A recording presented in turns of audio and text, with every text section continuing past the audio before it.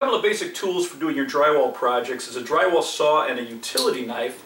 You have a couple styles in drywall saws, and this is an old one. I've probably had this about 30 years. It never needs to be sharpened. You can get styles with the rubberized handle, very easy to grip.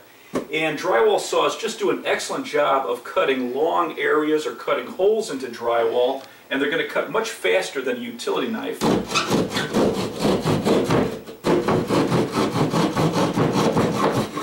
Very easy to use, but then when we get to our studs, we're going to want a utility knife to make our cut in the drywall here, and then we'll just make continuous scores until we get through most of the drywall, and then we'll snap it off.